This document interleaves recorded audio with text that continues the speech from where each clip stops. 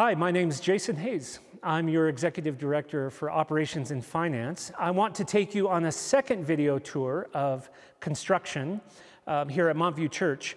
We are now in the Miller Center. This was our second sanctuary, and we have been updating the plaster and restoring our ceiling to its historic glory. We've been refurbishing and restoring the stained glass windows all along the west side of the Miller Center. You'll see we have a new valance that's going along, and above that are theater lights that we'll be using for our music and mask programs and our music performances. We are completely rebuilding a rotating stage. Now, we had a rotating stage before, and now we have a brand new rotating stage. We've been restoring some of the organ pipes in this space as well. We'll be putting new carpet. We have finished all of the pews that will come back into this space. And we've been restoring the chandeliers. So much is happening here in the Miller Center, and it is so exciting. We will be moving from the Miller Center to kind of what we might say the back of the Miller Center, which is called Montview Porch. So let's head over there, and I'll share more about what's going on there. Here we're in what we're calling the Montview Porch. This is one of the old historic entrances to the Miller Center, which was one of our historic sanctuaries. What we've done here is we've added new glass and glass doors, and this will allow us to have traffic as we move from the Miller Center over into the Robinson Room and the Heritage Center, which we'll move next. This outdoor space is what we were calling the outdoor living room. This is an outdoor gathering space for receptions during and after concerts, during and after weddings. And this will really enhance our presence on Montview Boulevard and really update this space, which used to be dark and confusing for people not sure where the entrance was. So I'm really excited to see how this new glass has come in and how it's going to create more movement from the Miller Center over into the Heritage Center. And that's where we're going to head next. Now we're moving into the Robinson Room. The Robinson Room will now become a children's library. We have new wood bookcases that have just been installed. We've updated the heating system. We'll have new furniture here. Of course, the symbolism of this space is really important with our beautiful stained glass window of Jesus blessing the children. This stained glass window, as we'll see when we move to the Heritage Center and Memorial Library, is now aligned with the rose window, which is directly above that. Let's move into the Heritage Center now. In the Heritage Center, we've restored much of the stained glass windows. We've been improving the light fixtures, and we've been reimagining how this will be a new gathering space. We'll have fellowship time here, coffee hour. We'll have new furniture. We'll have digital displays that our Heritage Committee is working on now. We'll have the new Memorial Library. The stacks will be over on this side of the room.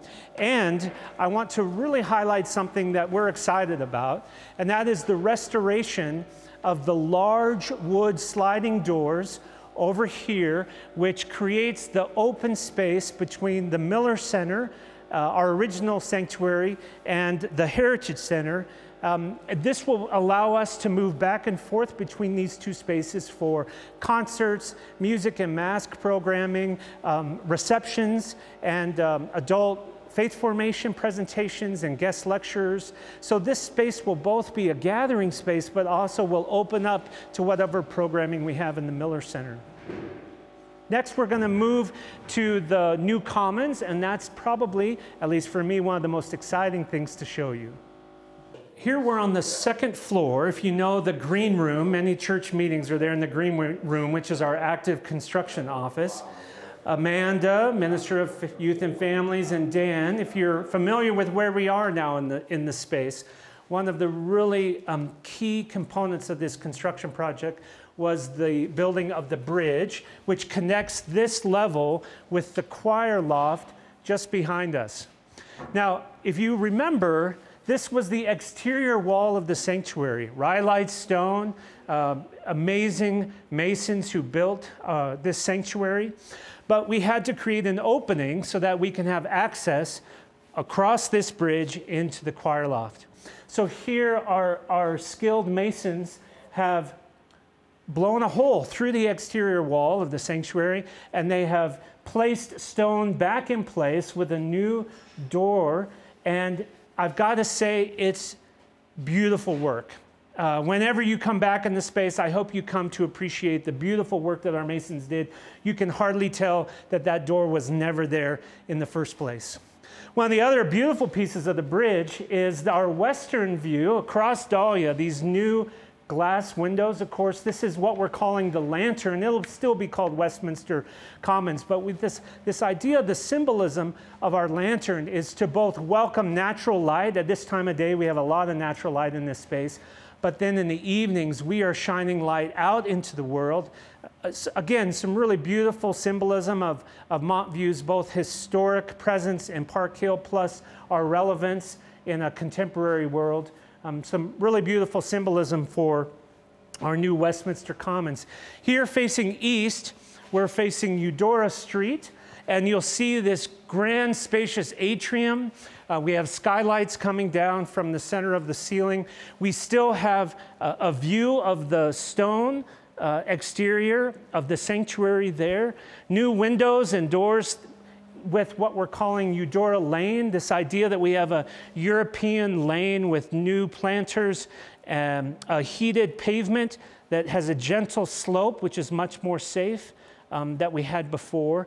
We'll have a reception desk here in the Commons. We'll have a welcome center with a digital display and some places for printed material. And this will be our primary gathering space on Sunday mornings for information, for our ministries to share what's going on in their ministries.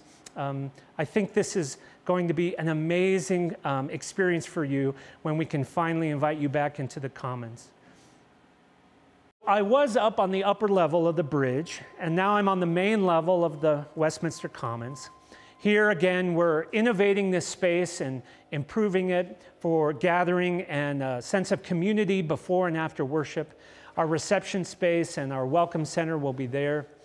We also have reconfigured the grand staircase of Westminster Commons. So we've relocated the ADA lift, the Americans with Disability lift, over into the stairwell, and this has opened up a new spaciousness for entering and exiting the Commons.